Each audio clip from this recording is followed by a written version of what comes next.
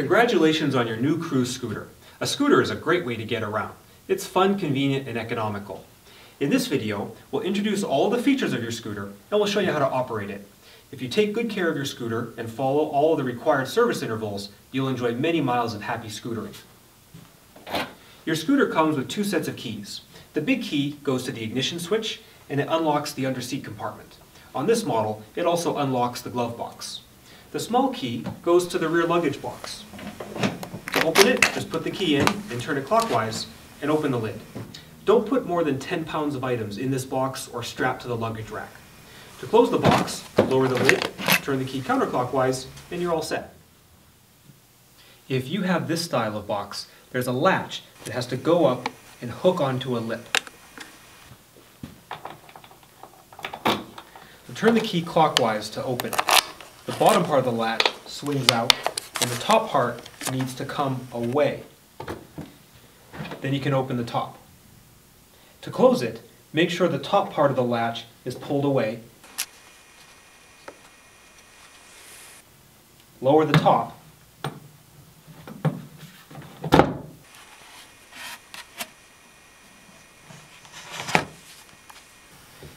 And then use your thumb to push the top part of the latch gently forward as you pull back on the bottom piece so that it goes up and hooks over the lip. Then you can push in the bottom part and turn the key. Now it's locked. Use the ignition key to open the underseat compartment.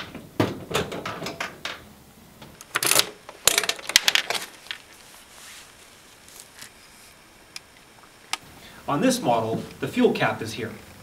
This tray is a great place to store accessories, such as a cover, a helmet, and a lock. You'll also find your owner's manual here, as well as a complimentary toolkit.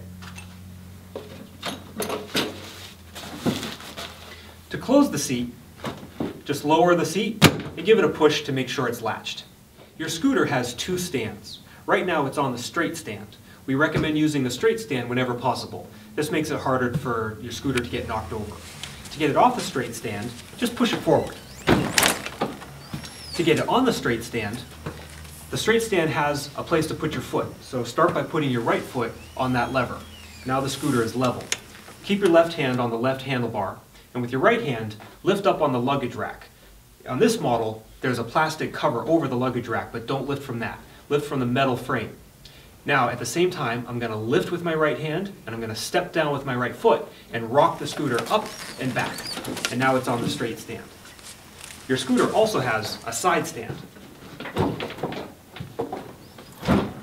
So to put the scooter on the side stand, when the scooter is vertical, just put your foot on the lever and lower the side stand, lean the scooter over, and that's it. To get it off the side stand, just straighten the scooter up and kick the lever up. Make sure you don't ride away with that side stand down. And let's take another look at putting the scooter on the straight stand from this side. So there's that lever that you put your foot on. Rock it up and back. Let's go over how to start your scooter. Take the ignition key, put it in the ignition, and turn it to the right one notch to the run position. Now let's look at the controls on the right side of the handlebars. The red switch is the run or kill switch. To the right, there's a circle with a line through it. That's the off position. So move the switch to the left to the run position. The switch has to be in this position in order for the engine to start and run. Below the kill switch is the electric start button. If you press that now, nothing will happen. That's because there's a safety switch built into the brake levers. Squeeze one of the brake levers and press that switch, and the engine will turn over. Now, if the engine is cold, you might need to twist the throttle a few times to get some fuel into the carburetor. In cold weather, it can take more than 5 minutes for your engine to completely warm up and respond normally to throttle inputs. During this time, don't rev your engine. Your scooter has an automatic choke. To turn off your engine, turn the ignition key counterclockwise one notch to the off position. You can leave the kill switch in the on position. But in an emergency, don't take your hands off the handlebars. Use your thumb to turn the kill switch off, and that will turn the engine off. If your scooter doesn't start right away, you might need to twist the throttle a few more times. If you've already done this, don't continue to turn the throttle or you'll flood the engine. Don't engage the electric starter for more than 5 seconds at a time, and allow at least 2 minutes for it to cool down between attempts. If your battery is low, or you just want to start your scooter the old school way, you can use the kickstart that's located on the side of the engine. Start by putting your scooter up on the straight stand. Make sure the kill switch is in the run position, and make sure the ignition is on. Hold out the little bar that's on the side of the kickstart lever. And then holding the scooter, put your right foot on it, and then step down in a smooth but swift manner. Once the scooter starts, pull back that lever. Notice to use the kickstart lever, you do not have to be squeezing one of the brakes. The lever on the left controls the rear brake, and the lever on the right controls the front brake. It's dangerous to use just the front or the rear brake by itself. You always want to use them both together. Once the engine is running, the headlights will always be on. There's a low beam and a high beam. Depending on the model of scooter, there might be 2 lights or just 1.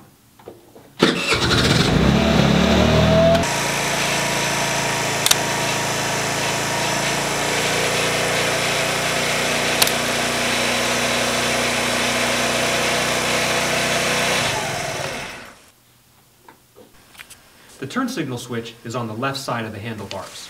Move the switch to the left for the left turn signal, push it into the center to cancel, move it to the right for the right turn signal, and then push it into the center to cancel.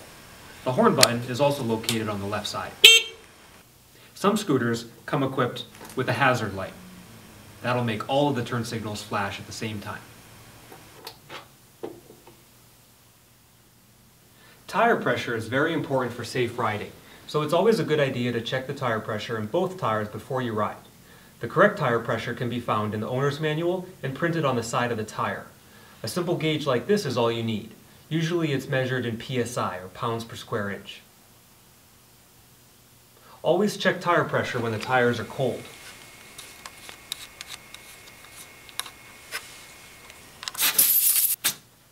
Having the right amount of engine oil in your engine and getting regular oil changes are both key to keeping your scooter running well. We recommend checking your engine oil on a regular basis. To do that, put your scooter up on its straight stand like this. Be sure you're on level ground. You should get a clean rag for this. The oil filler port is located very close to the exhaust system, so you want to make sure that the engine is cool when you do this. Remove this cap. It's also a dipstick, so you want to use the rag to wipe off the oil. At the end, you'll see there are a bunch of X marks. This indicates the range of oil from low to full. We're going to put this back into the port. Don't thread it in, just push it into the base of the threads. Take it back out and look at the oil level. You want it to be around the middle. If it's low, add a good quality 4-stroke 10-weight 30 engine oil. Keep in mind that too much oil can be just as damaging to your engine as not enough. The fuel cap on some models is located under the seat.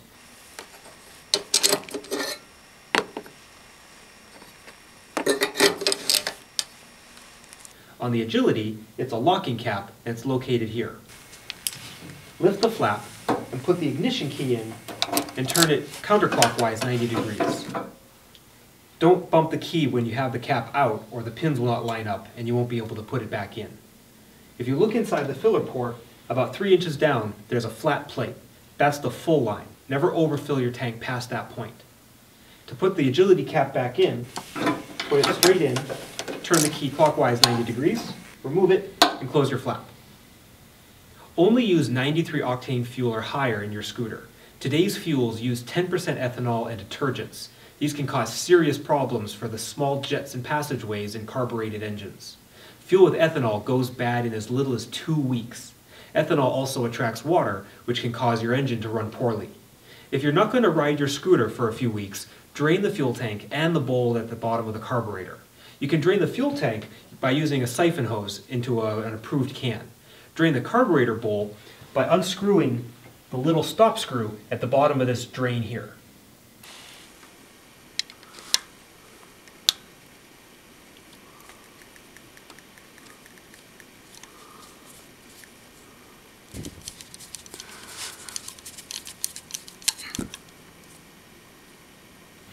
After you drain the fuel from the tank and the carburetor, start and run your engine until it stops by itself. We also recommend using an ethanol additive every time you add fuel. Your scooter is equipped with a 12-volt battery. It's located under the floorboards. If the electrical system is not responding, for example, the horn doesn't work or the fuel gauge needle isn't moving, you may have a dead battery or a blown fuse. To access the battery and the fuse, remove the rubber floor mat.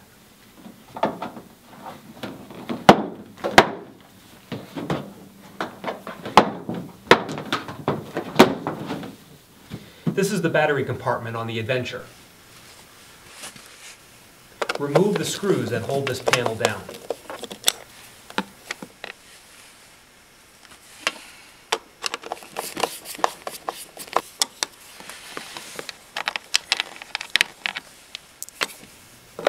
Then lift the cover.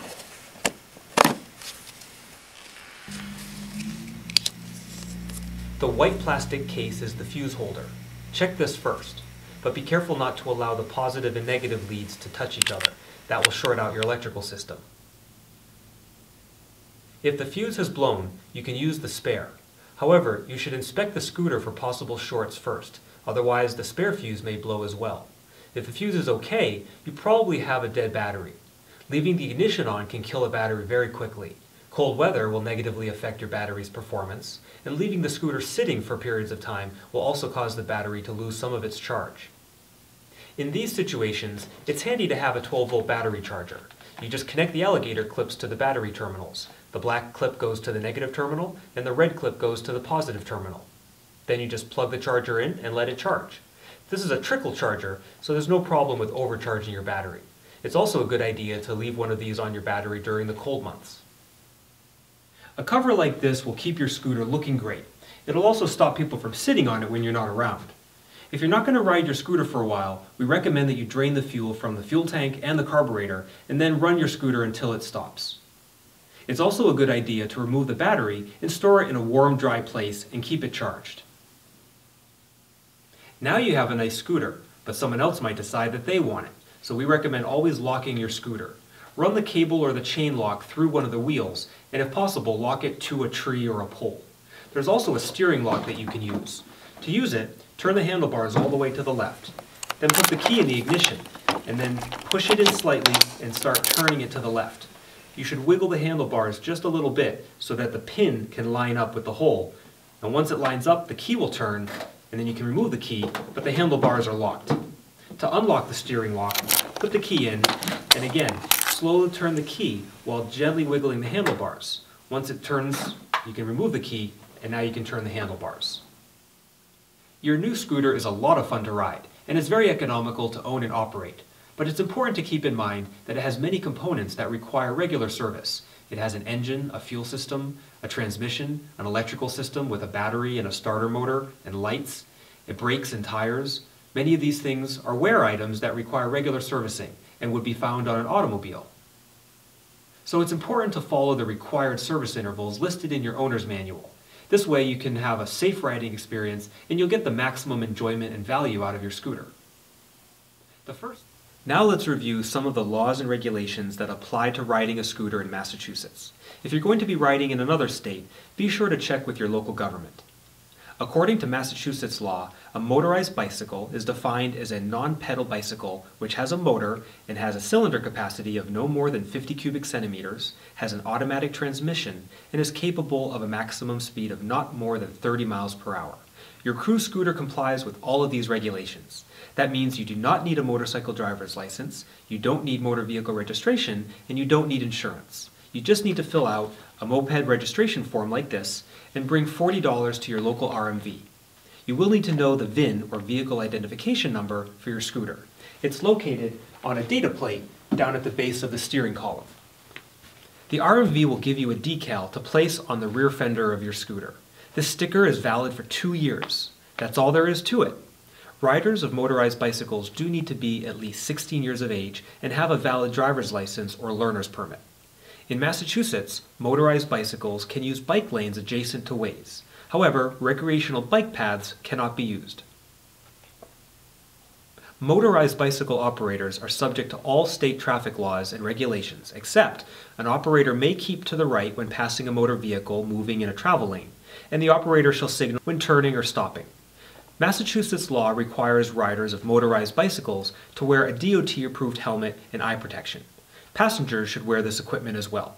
Cruze sells all of this gear, and we also recommend gloves and a jacket.